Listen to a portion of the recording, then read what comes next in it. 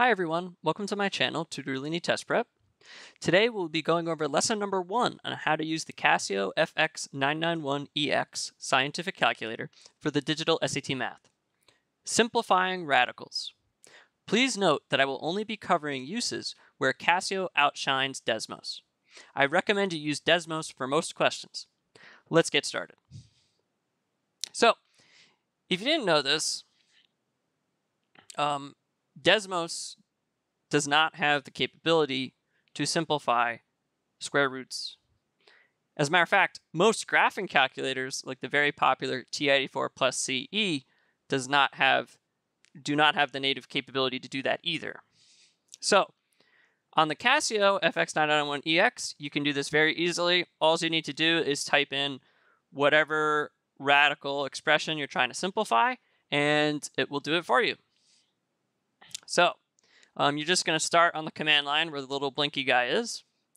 And let's, for example, do square root 75. And then press enter. And it tells me that square root of 75 is 5 square root 3. Okay. At this point, why don't you pause the video, see if you can do the rest of them. Okay, let's keep going. So we'll do square root of 80. And that tells me 4 square root of 5.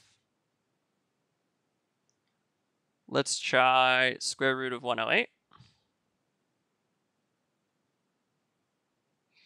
And we get 6 root 3.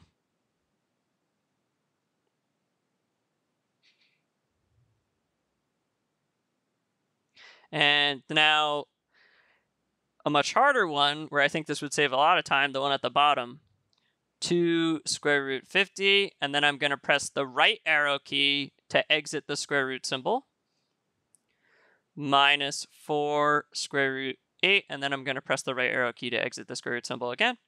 Then I press enter, and it tells me this guy is equal to 2 square root of 2.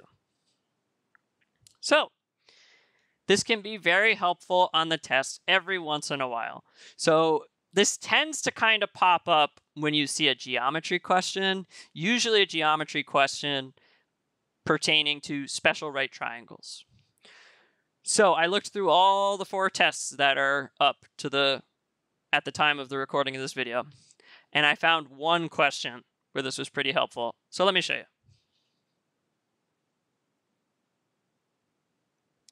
So I already went over how to do this one in my practice test 1 video. So please go watch that video if you're not sure where to begin. I'm going to kind of skip to the end. So an isosceles right triangle is a special name for a 45-90 triangle, which is in the reference sheet. And basically this problem asks you to set up a triangle that looks like this, 58, and you get 58 over square root 2 and 58 over square root 2. So it asks you to find the perimeter. So what we're going to do is we're going to do 58 plus 58 over square root 2 plus 58 over square root 2. And simplifying that is actually a good bit of work. It would probably take you another at least 20 or 30 seconds to do by hand. And of course, there's a chance you might make a mistake, right? So let's go to the calculator here, and we're going to do 58 plus, and now we're going to press the fraction bar. So 58 over square root 2, and then I press the right arrow key to leave the radical, and then I press the right arrow key again to leave the fraction bar. Then we do plus fraction bar again. 58 over square root 2, and again I'm going to double tap right to leave that fraction bar and the radical, and now I press enter, and it tells me 58 plus 58 square root 2, and that is answer choice C, which is our answer. So as you guys can see, now that there's no calculator section anymore, as long as you have a calculator like this, you pretty much no longer have to simplify numerical radicals. So this can be really helpful. Okay, that completes the lesson. Please like and subscribe for more digital SAT math content. If you are interested in my tutoring services, the link to my website will be in the description. I tutor all sections of the SAT and all math subjects from about 7th grade to AP/early college level.